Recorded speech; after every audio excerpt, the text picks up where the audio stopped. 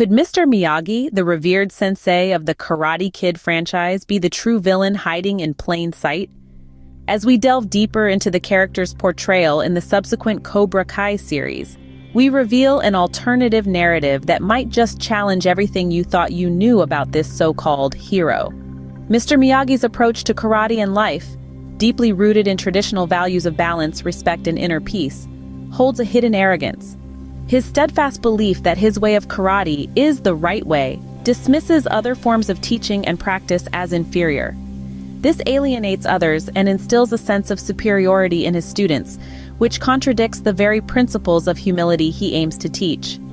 The relationship between Mr. Miyagi and his protégés, particularly Daniel LaRusso, further unveils his ego. By positioning himself as an indispensable guru, he fosters a dependency that inflates his own sense of self-worth. This dynamic can be seen as manipulative, as it keeps Daniel in a continuous state of needing Miyagi's wisdom, preventing his independence or growth outside the shadow of his mentor. The repercussions of Mr. Miyagi's teachings surface in Cobra Kai. Daniel struggles with applying these lessons to the modern world, often finding himself at odds with contemporary conflicts that cannot be resolved by Miyagi's traditional philosophies alone. This disconnect not only affects Daniel's personal and professional life, but also impacts his ability to mentor his own students effectively.